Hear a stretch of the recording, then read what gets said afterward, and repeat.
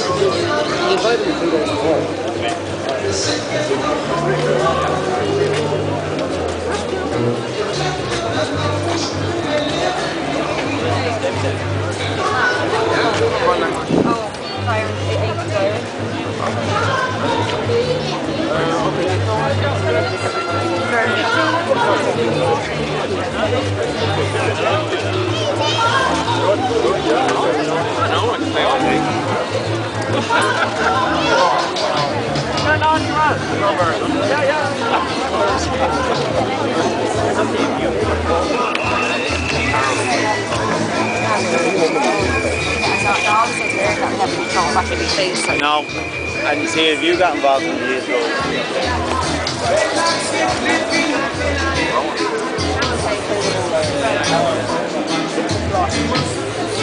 Said it, and then I kind of went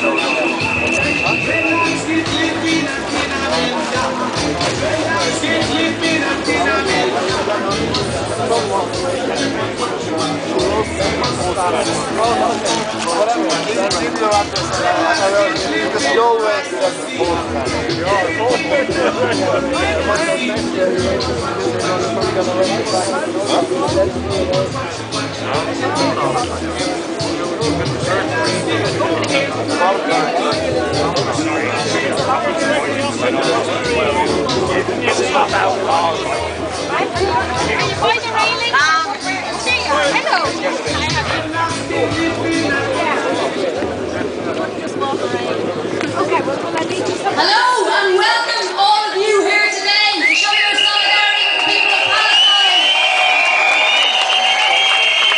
In our thousands, in our millions. So this is the fourth Saturday we've been out on the streets again because of what the Israeli state has continued to perpetrate against the Palestinian people. But this is just yet the latest fresh assault on the Palestinian people. We know that the ethnic cleansing of Palestine has gone on since 1917, before the foundation of the Israeli state. We know that these assaults continue every couple of years. We know that Israel runs an apartheid regime where it does not class Palestinians as human. It does not class them as the same class as their animals. We cannot stand by and let this system of apartheid continue.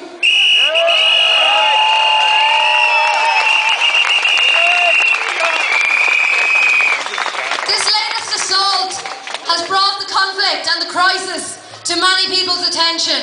And we've seen protests all over the country and indeed all over the world in the last 4 weeks.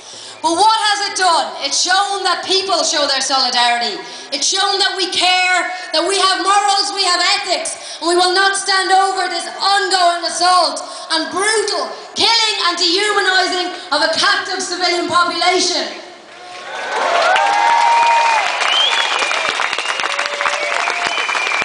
But despite this, what has our government done? And indeed, what have the governments internationally done? Nothing!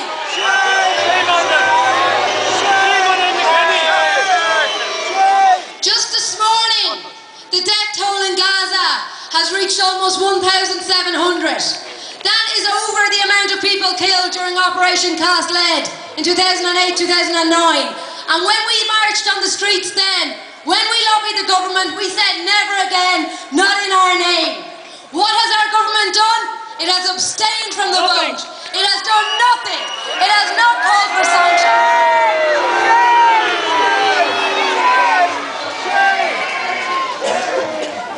So while our government refuses to act, we must act.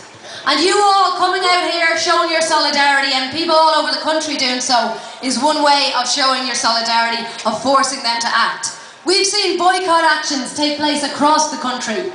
We've seen people go into supermarkets, de-shelve Israeli stock, and bring it up to the manager saying, I will not shop here while you support apartheid and ethnic cleansing.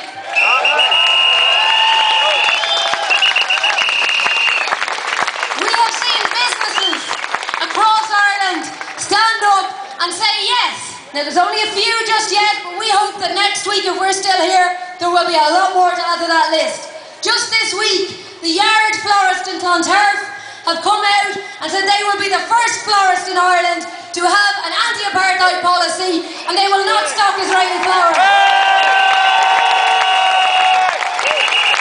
The second business that we have to mention is the Exchequer Bar and Restaurant on Exchequer Street. They made a huge statement this week. I don't know if they'll thank me for this given how many there are, but I would highly recommend you all go for a drink there after that. We want to add to that list. We've got Connolly Books, who've been a long-standing supporter of the boycott. We have numerous other businesses around Ireland who have supported the boycott. We need more. We need businesses to make a stand, come out and show their solidarity with the people of Palestine.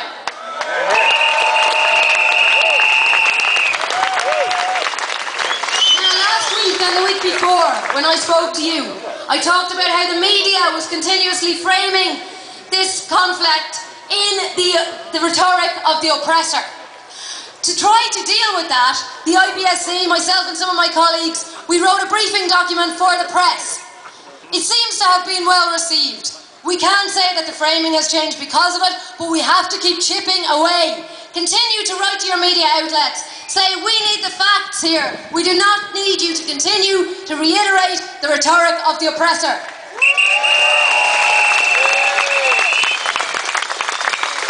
But early this week, we said this is not enough. Our government have let us down. We need to do more. So the IPSC wrote a briefing document for government. This is an extensive document. It's about 16 pages long, it's thorough, and it's based entirely on the principles of human rights and international law. It was sent to every senator before the Senate was reconvened last Thursday, and has been positively received. On Tuesday, every politician in this country will get a copy of that briefing document, and we expect them to take action.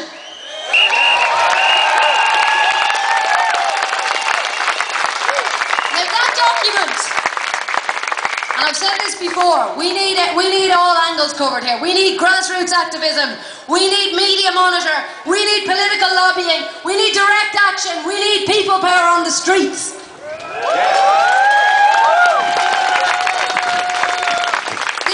A multifaceted campaign until we get our government and the EU to make a stand on this and call for Israel to be sanctioned.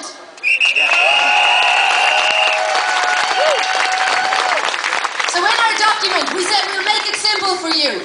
We outlined 4 recommendations, only 4 recommendations.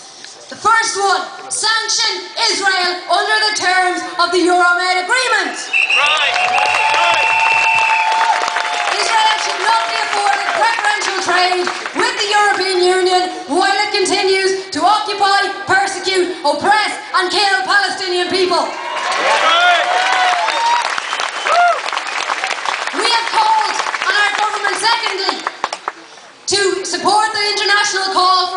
embargo against Israel. While this goes on, no state should trade, buy or sell arms from or to Israel. This has to end.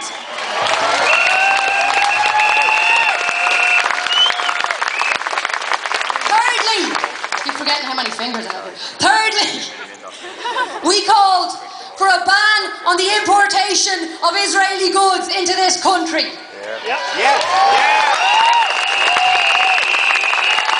is something our government has said it will never support, and this is something we need you to force them to do. Write to your TDs, write to your politicians, write to your senators, your local councillors, and tell them you support the call for boycott. We want them to place a ban, like they did in 1986, on South African goods, place a ban on goods from apartheid regimes, so place a ban on Israeli goods coming into this country.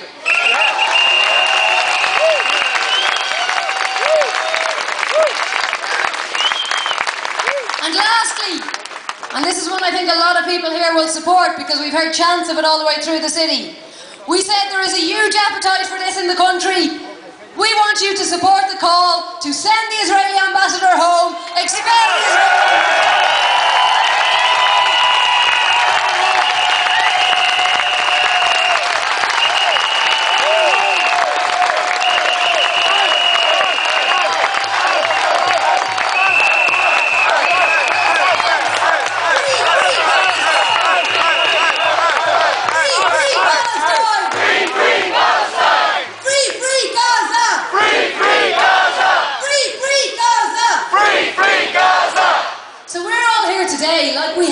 for the last 4 weeks, calling for justice, calling for peace, and calling on our government to take action. We're here to show our solidarity, we're here to mourn the dead, we're here to show our love and respect for the Palestinian people. And next Saturday, we're calling for a national demonstration. So all of those people, all around the country, who've been doing brilliant actions, boycott actions, demonstrations, die-ins, sit-ins, etc. We want them all here on the streets in our thousands.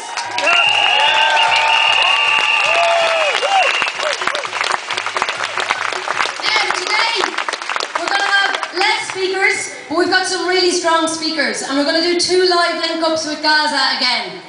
So before I hand you over to our next speaker, I'd just like to let you know we're going to try to go live to Al-Shifa Hospital. As you know, many of the hospitals in Gaza have been bombed.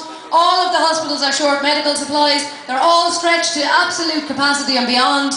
We are going to try to go live to one of those hospitals and speak to one of the doctors there on the ground. But before we do that, I want to hand you over to an absolute legend who has been working so hard for Palestinian people in this country and for Palestinian cause internationally for most of his life. Mr. Martin Quigley, the chairperson of IPSC.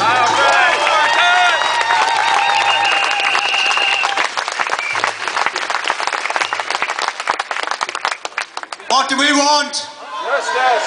When do we want it? Now! What do we want? Justice! When do we want it? Now! What do we want? Justice! When do we want it? Now!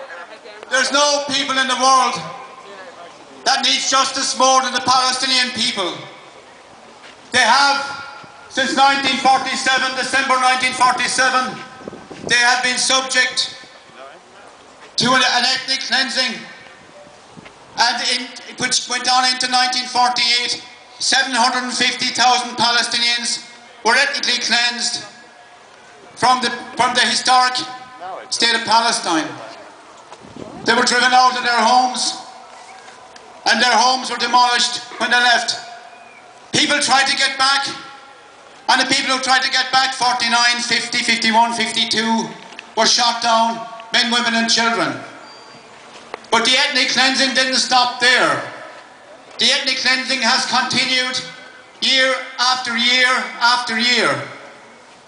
The ethnic cleansing was expanded in 1967.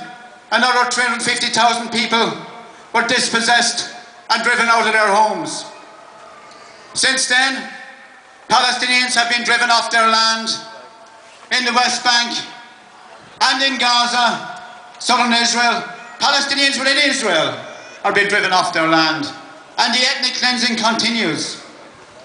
And this is This is the shame that the world bears for standing by and watching for 65 years, Palestinians being ethnically cleansed, being killed, and with no rights. And what did the European Union do? What did the European states do? What did the United States do? Supported Israel, armed them, protected them in the United Nations, protected them in the media. And this is what we have to stop. This can't go on. What we are witnessing in Gaza today is another act in the destruction of the Palestinian people. Make no mistake, this is all part of the Israel project that started in 1947. As soon as the unity government agreement was signed by the PA in the West Bank and Hamas in Gaza, the plans were made to destroy Gaza and to destroy any resistance. And this is the plan, that Israel will take the West Bank. They have time, there's no one stopping them. They'll take it slowly, year by year, day by day. Palestinian houses will be demolished, Palestinian land will be taken, and they'll crush whatever resistance exists in Gaza. And our government, on a motion, a resolution in the Human Rights Council that said Israel may be committing war crimes. Abstain, because may be committing war crimes. Does anyone here believe that Israel is not committing war crimes every day of the week? Bombing children on a beach, targeting children is a war crime. Artillery shells into a UN school where refugees, 3,000 refugees are sheltering, is a war crime. Shelling hospitals is a war crime. Targeting ambulances is a war crime.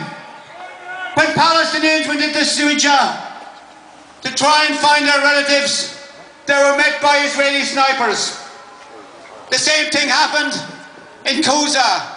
Unarmed civilians trying to find their families were shot down in cold blood, and their bodies are still lying in the streets. These are war crimes. Charlie Flanagan, these are war crimes. What's wrong with you? What planet are you on?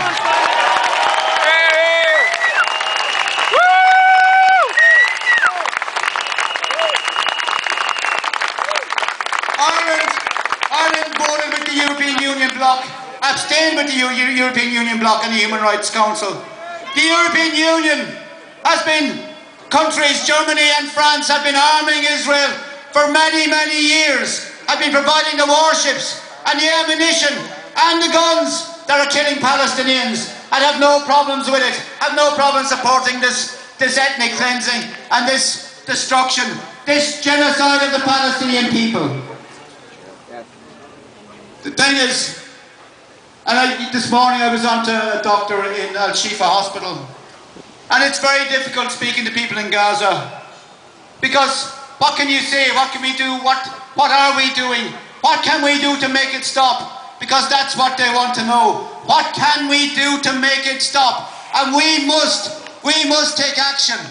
It's not good enough that Barack Obama, that they condemn the Israeli shelling of a school, and they are rushing to supply the same weapons, the same arms, the same artillery shells that are killing Palestinians. This is unbelievable hypocrisy. This is unreal. This is hypocrisy of the worst kind. We have, as individuals, as citizens, we have to take action ourselves. And I'd like people to give a cheer for the people in Kinvara and the people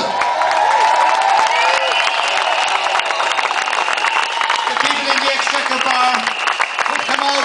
The people in Kinvara have come out and said there will be no Israeli produce sold in Kinvara until there's justice for Palestine. The manager of the Exchequer Bar has said the same thing. There will be no Israeli produce used in the Exchequer Bar until there's justice for Palestine.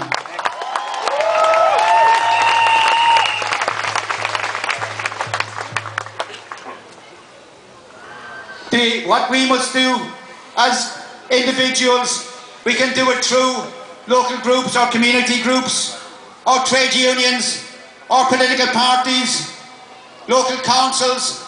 I'm proud to be in Dublin because Dublin City Council passed a motion calling for an embargo on the Israeli state. And good on you, Dublin City Council.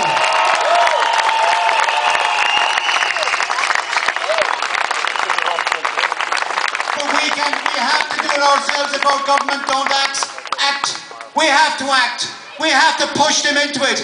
It happened here in 1984 when people stood outside gun stores on a picket and forced the government to ban South African produce, which happened in 1985.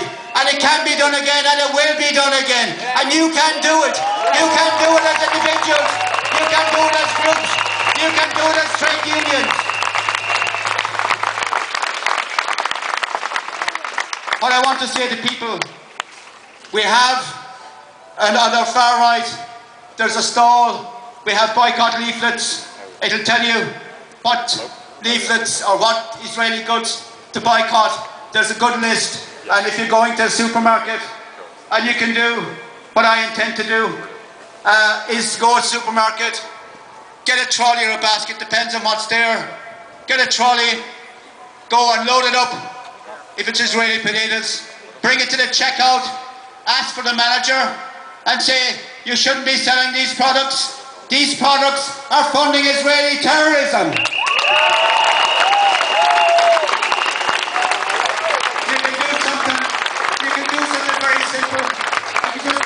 This off this morning. There's 4 here, there's 50 here, but you can print it off yourself. Now, if this is not illegal, you can stay cool, be calm. You're just making a point. You're not to stop products that fund this terrorism, that's funding massacres in Gaza, and stop stocking Israeli produce until there's justice for Palestine. And it's a simple thing that you can do. Now, on our forward, there's a stall. We have memberships, we have these boycott leaflets, we have a contact list if you want to get involved. There are other groups involved in this, and there'll be political parties and the Irish anti-war movement, Gaza Action Ireland. So I urge people to stay involved, to stay engaged with this, because we have to stop this slaughter. We have to give the people of Palestine some hope for the future. Even if our governments don't, we have to say no more. This will not happen anymore.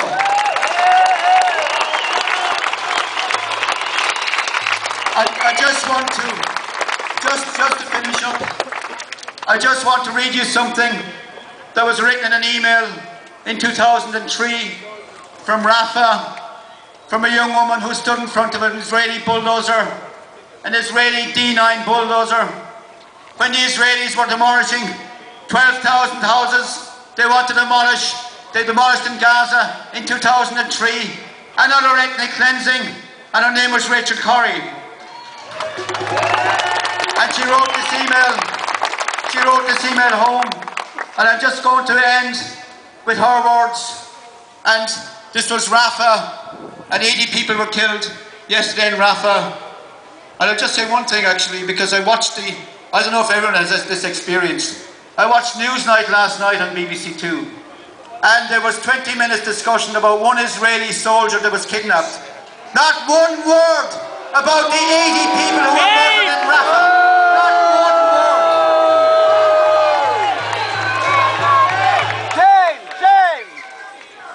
James! Rachel Corrie, writing from Rafah, her email home to her parents in 2003. It was written on in March, and the 27th of February, and Rachel Corrie died in Rafah, crushed by an Israeli D9 bulldozer, supplied to the Israeli army by the US military. And her words are these: all of the situations that I have tried to enumerate above, and a lot of other things, constitute a somewhat gradual, often hidden, but nevertheless massive, removal and destruction of the ability of a particular group of people to survive. This is what I'm seeing here. The assassinations, rocket attacks, and shooting at children are atrocities. Putting and focusing on them, I'm terrified of missing their context. The vast majority of people here, even if they had the economic means to escape, even if they actually wanted to give up resisting on their land and just leave, which appears to be maybe the least nefarious of Sharon's possible goals, can't leave, because they can't even get into Israel to apply for visas, and because their destination countries won't let them in, both our country and Arab countries. So I think by all means their survival is cut off in a pen which is Gaza, which people can't get out of. I think that qualifies as genocide. Even if they could get out, I think it still would qualify as genocide. That was Rachel Corrie writing from Rafah in 2003. She was murdered, crushed by an Israeli bulldozer on the 16th of March 2003. I just want to mention one last thing. Niall Farrell is in prison in Limerick. Shannon Watch are trying to see what's going through Shannon Airport. We don't know if there are American munitions going to supply Israel going through Shannon Airport. So ask your TD, ask your local council. We must stop Shannon being used by US military. Thank you.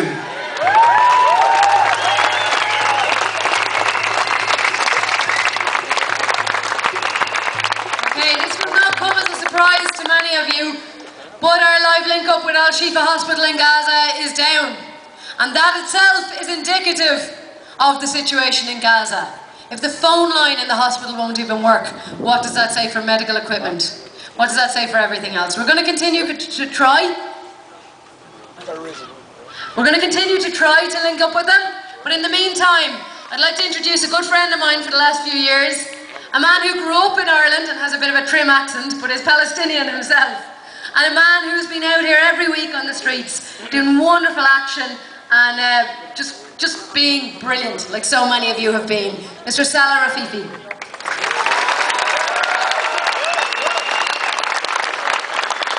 Hello, can you hear me okay? Yeah. Cool. Because it seems that there's some people really near us who are not listening. They refuse to listen to us. They refuse to listen to the voice of reason. They refuse to listen to civil society. I'm talking about these guys here behind us. They're refusing to listen. Why is that happening? Why are they not listening to the Irish people? I wrote down a couple of things because I knew I'd get emotional, so I don't want to skip these. So sorry that I have notes. But so people like Charlie Flanagan, Department of Foreign Affairs, they refuse to listen to us. Shame on them. Shame! Shame! They refuse to listen now to the global outcry to stop slaughtering innocent people. Stop the insanity. They can't help with this. For the sake of humanity, will you please help stop the madness? Boaz Modai, a so-called ambassador for his country, the Israeli ambassador to Ireland, Boaz Modai, which is a shameful name badge, an ambassador. He does not represent all the voices within Israel, okay? He represents a fascist and power-hungry regime.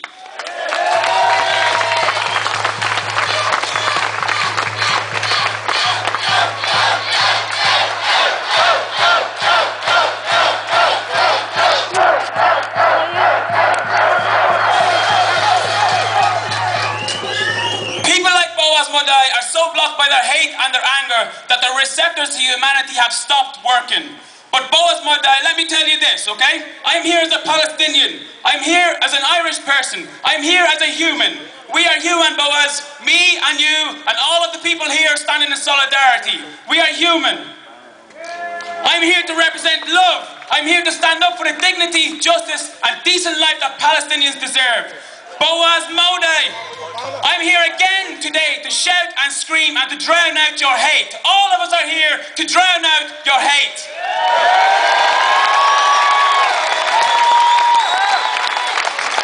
I'm here to represent those voices of solidarity in Israel that your government is trying to stamp out. The thousands in Tel Aviv that are standing up against your hate. They are also standing up to drown out your hate. Mr. Ambassador of Israel, Boaz Modai, I invite you to either stand on the right side of justice or leave this country.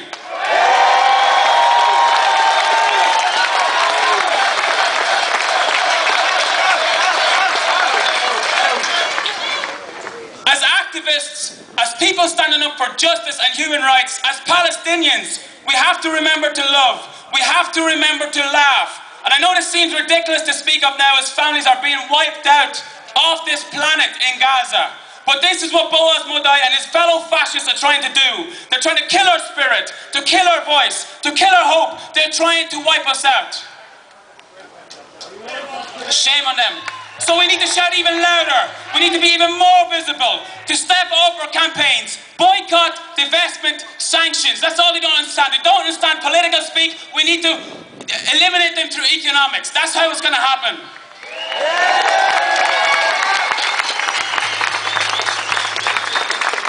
I'd like to end with a quote, and unfortunately it's as relevant now as it was when Bobby Sands said it. To Boaz Moodai and the Israel he represents, as a Palestinian, I say to you, our revenge will be the laughter of our children. We will not give up. Long live Palestine!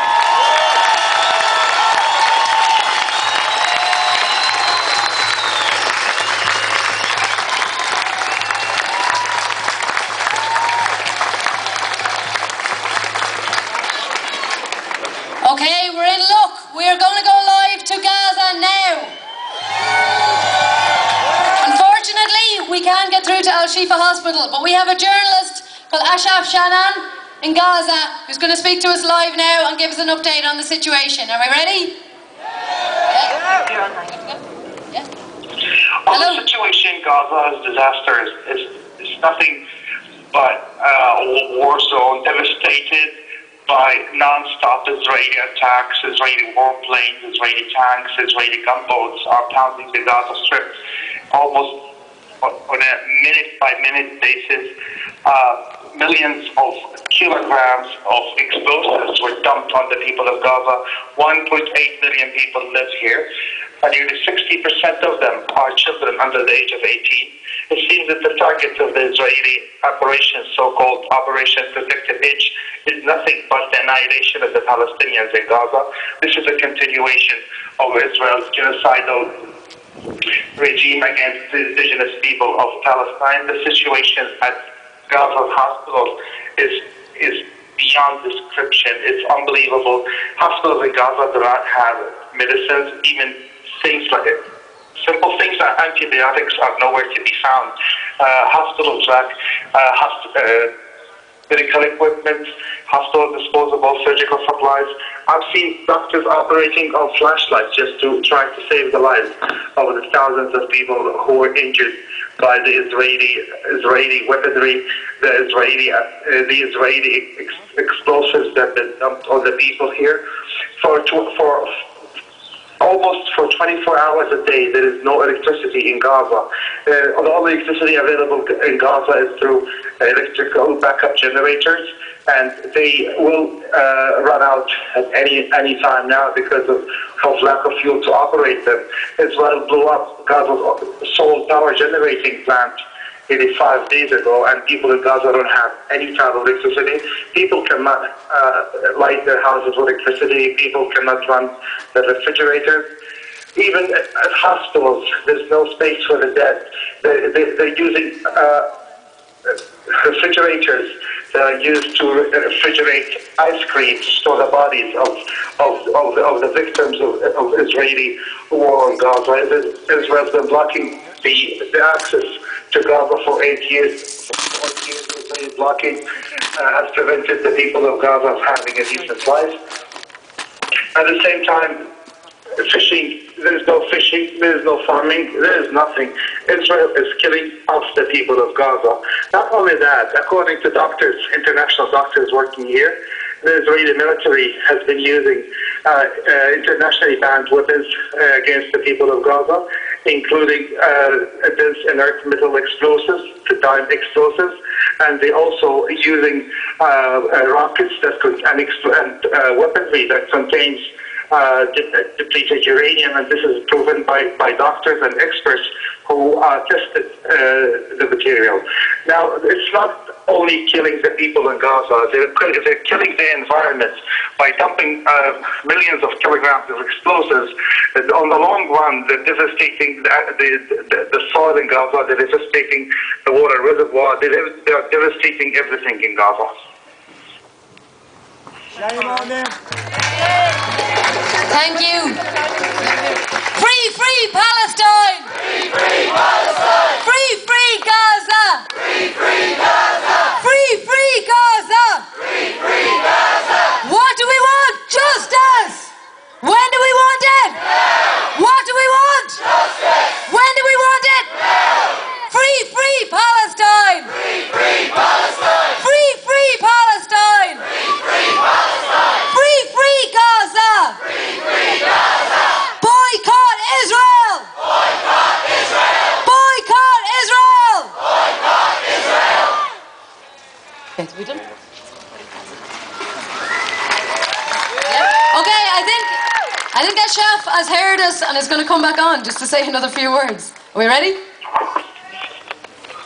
Could you hear us? Yes, yes. There are thousands of people in Dublin shouting and showing their solidarity with you and the people of Gaza.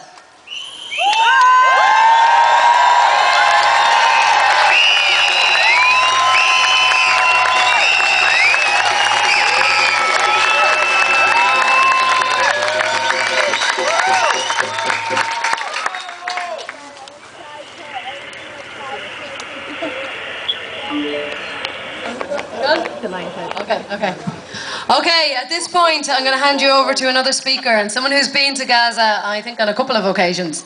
Someone who's renowned when he was an MEP for not being afraid to take a strong stance. And someone who doesn't really need any introduction, Mr. Paul Murphy.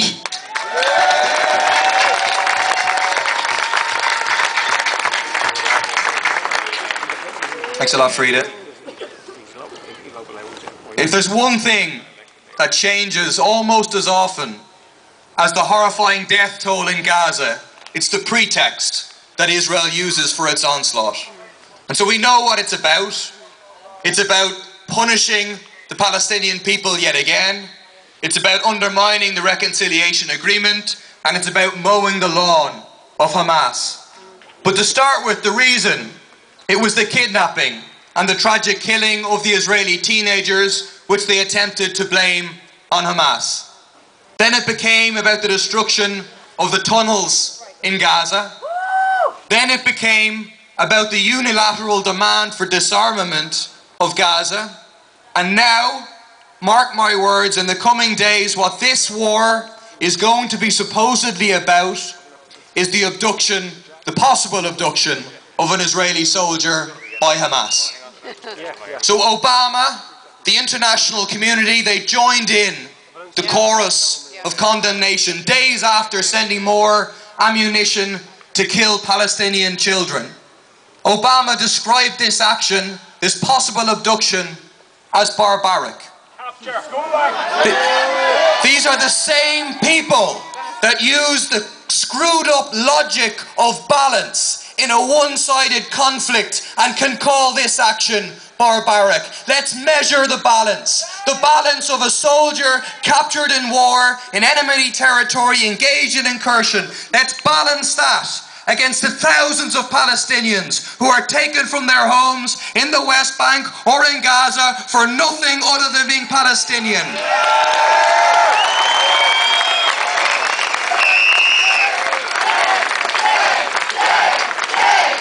The 5,000 Palestinians, political prisoners currently in jail in Israel. The 200 children, many of whom face torture. The young woman who I met when I was in Gaza 3 years ago, a woman called Jamalia, who was 12 years old. Her father was abducted by the IDF when she was 4 months old, and she hadn't seen him since. Then her successive guardians, her mother, her uncle and her grandfather, were murdered by the Israeli forces. There's the barbarity in this conflict. The barbarity in this conflict is in the conscious targeting of shelters, of schools, of hospitals, of refugee camps. The barbarity in this conflict is in the killing of peaceful protesters in the West Bank. The barbarity in this conflict is on the banning of the suspension of a Palestinian MP from supposedly the democratic state within the Middle East for daring to question the dominant narrative around the abduction of the teenagers in Israel. The barbarity is in the attacks on the anti-war protesters, Arabs and Jews alike, in Tel Aviv, across Israel, who are attempting to stand up to their regime. 99 years ago, James Connolly wrote about war and barbarism. What he said was that war is a relic of barbarism only possible because we are governed by a ruling class with barbaric ideas. The working class of all countries cannot hope to escape the horrors of war until in all countries that barbaric ruling class is thrown from power. There is nowhere in the world that statements hold more true than in Israel today. There can be no lasting peace without justice, without an end to the blockade, without an end to the oppression, an end to the discrimination, an end to the occupation of Palestine and the establishment of a viable Palestinian state. There can be no justice, unfortunately, brokered by the forces of imperialism who arm and fund the Israeli state. There can be no justice, unfortunately, brokered by the counter-revolutionary government of al-Sisi in Egypt, who is the second jailer of the people of Gaza and is playing a disgusting role. Justice and peace means the overthrow, as Connolly said, of the Israeli ruling class and all those corrupt regimes which collaborate with it in the region. The huge protests in the West Bank, they point to what is possible. The possible development of a third intifada, a mass uprising across the occupied territories within Israel itself. The idea of the tactics of the first intifada coming back on the agenda. Mass protests, mass strikes, mass marches onto checkpoints to fundamentally challenge the Israeli establishment that in turn could spread across the region to finish the tasks of the Arab Spring, to kick out the corrupt regimes who collaborate with Israel, to fight for real democratic and socialist change right across the region, and to appeal to Jewish workers and poor who cannot be provided with peace or security or decent living standards by their so-called own ruling class. Just to finish, what can we do? We need to keep mobilising. We need to make sure that there is more than ever on the streets next Saturday. It does make a difference. It shames our own government and their support for the Israeli oppression and the Israeli onslaught. And finally, I think that as long as the people of Gaza are under siege, that the Israeli embassy should be put under siege. The Irish state pays €1 million a year of our taxpayers' money to allow them a home to put out racist propaganda. If the Irish government will not do the decent thing and expel the ambassador, then he should be driven out with protests of tens of thousands of people. Thank you.